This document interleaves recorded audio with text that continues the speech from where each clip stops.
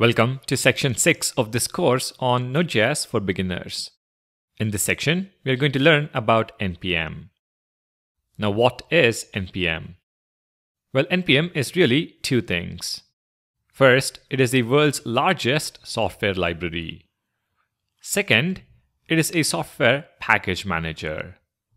Let's understand more about these 2 points. First up, NPM is a software library.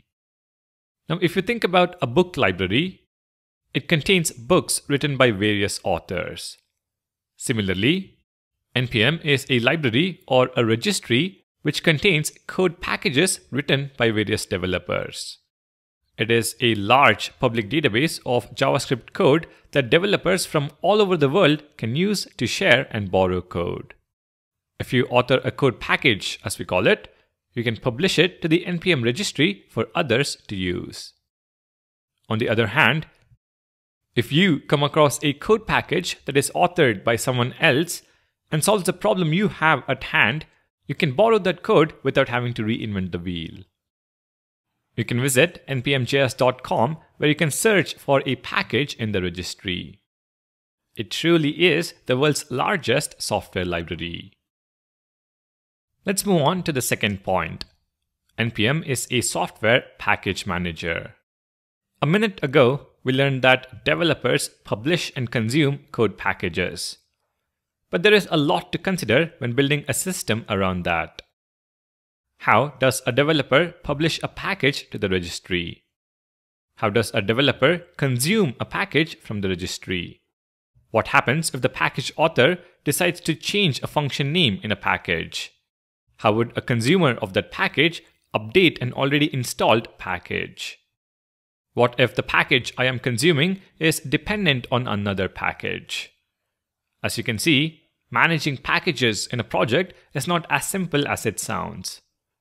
This is where NPM as a package manager comes to the rescue. We have access to a command line interface tool that lets us install and manage packages in a project. We will learn more about this CLI tool in the upcoming videos, but hopefully, what is NPM is now clear to you. What you should know is that similar to NPM, there are other package managers. Examples are pnpm and yarn. NPM, though, is the default package manager for Node.js and is installed when you install Node.js. To verify if NPM is installed, in the terminal, run the command npm-v. You should see the version of NPM installed on your machine. As you can see, there is no need for a separate installation. It is bundled with Node.js. Finally, you should know that NPM did stand for Node Package Manager when it first started out. However, as time progressed, NPM evolved and is now a package manager for the JavaScript programming language. It does not necessarily stand for Node Package Manager anymore. In fact, NPM, as you can see, is all in lowercase. Now, why do we need to learn about NPM? I've already hinted towards the answer when describing what it is, but let me put it in simple words. When building enterprise-scale applications, we often need to rely on code written by other developers.